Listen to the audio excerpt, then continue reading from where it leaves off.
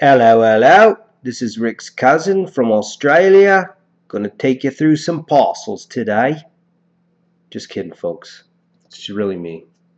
I don't have a cousin in Australia. But I am gonna take you through some of the parceling tools. So I want to subdivide some properties in my subdivision, and you can see in this example most of the lots have already been parceled out. I've got a couple of areas here that I would like to subdivide up in this northeast corner, northwest corner.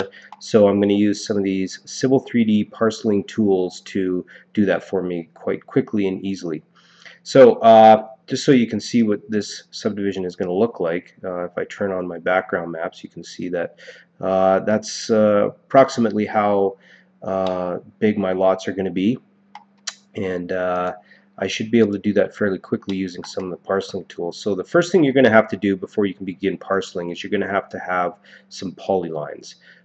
Closed polylines created already, and right now you can see these polylines, or these lines and arcs here, are not joined together, and this is not a polyline that is closed. So what I'm going to do is I'm going to use my join command, and I'm going to select these objects in both areas, and that should automatically turn those into a polyline and close them for me. So you have to make sure that those polylines are closed here for sure, otherwise the parceling tools will not work.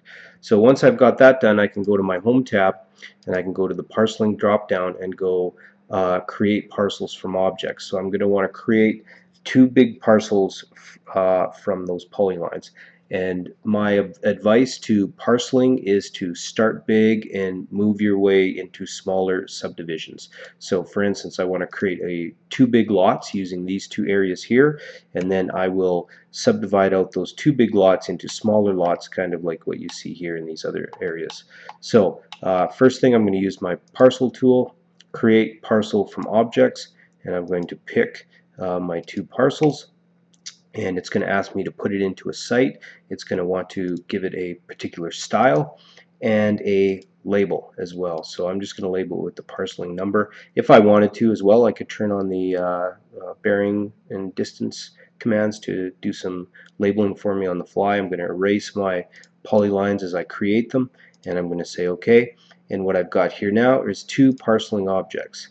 And if I take a look, if I select those objects, you'll see here I've got some tools unique to my parcel objects. And if I go into my Prospector tab, I can expand out sites. There's my site, and they'll be listing my parcels. And if I select my parcels on the Prospector tab, I can see them listed down here. So if I need to change numbers or anything like that, I can do that down here as well. So what my next goal now is to subdivide out these two larger parcels into smaller parcels. So for this tool, I'm going to use my parcel creation tools, and this is an expandable toolbar here, and what you'll want to do first is set up some of your minimum requirements. So for instance, you may have a minimum area. If we're using city specs, that's usually around 330 for low density single dwelling houses. You can have minimum frontages if you like.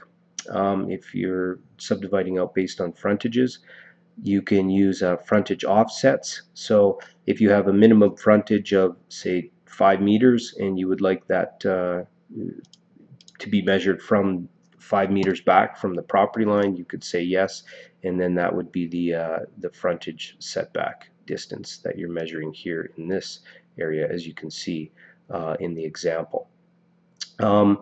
Your frontage offset, let's take a look at your minimum width. So if I have a minimum width, I may specify a minimum width of 10 or whatever your minimum widths are, your minimum depths, etc., etc.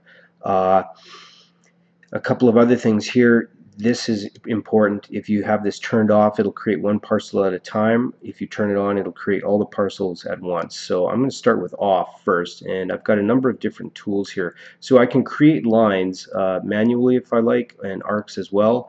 Some of the easier tools to use perhaps are the slide line create, and what this will do is it'll slide your line around the frontage and create lots for you. So I'm going to minimize this, and I'm going to use slide line create, and it's going to ask me to put my parcels into a site. I can leave it at the defaults, say OK, and then what I'm going to want to do on the command line, it's asking me for the parcel to be subdivided. So I'm going to go ahead and select this upper parcel first, and then it says specify a start point on the frontage. So what I'm going to do now on my screen, make sure you have your snaps on. You're going to tie to the front edge of where those lots will be facing. Towards the street is usually the case. So I'm going to select a point on my frontage start, and then it's going to ask me for my frontage end point, and my parcels will end here at the end of this curve. I'll hit enter, and it'll ask me for a bearing and an angle. So if I want, I can specify by clicking 2 points to specify a bearing. If I want my lots to follow this angle here, I could specify these 2 points as an angle. I could type in a bearing.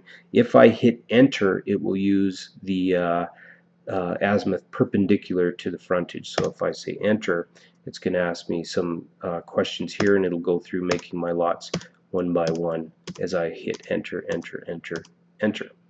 And then when I'm finished, I can hit enter again and escape, and there will be my lots. So there's my lots, and if I'm not happy with any of these, I can select the object, and you'll see that there's a little grip there, and if I want, I can move that grip around to wherever I like if I'd like to change the location of the lot. And the same with any of these intermediate objects as well. If I turn my snaps off, I can just slide it along anywhere I like and just pop it in there. And you can select your lot and go into your parcel properties and check things like the area and the perimeter, and there's also some map check and inverse analysis you can look here in as well, and create reports later if you so want to. And that's essentially how you subdivide your lots. And down here in your parcels section on your site, you will see all your lots created. If you would like to change things such as the area label style or perhaps the parcel label style, you can just go ahead and select those lots in the list and hold your shift key in, select your lots, keep holding your shift key in, pick one of those cells and change it to a different type of lot, and then say OK, and there you go. So that's how you can create some parcels.